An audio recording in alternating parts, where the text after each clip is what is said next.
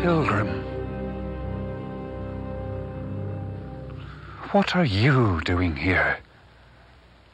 Why have you so quickly turned aside from the way? I met a gentleman who told me how I might be rid of this burden I carry. But you have read the words in the book. Those words are alive and powerful and sharper than any two-edged sword. How shall we escape if we neglect so great a salvation? I have sinned. I have sinned.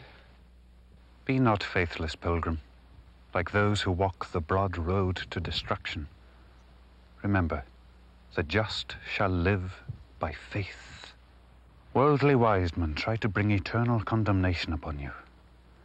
First, he turned you from the way, from the one who is the way, the truth, and the life. Second, he tried to make the cross an offense to you.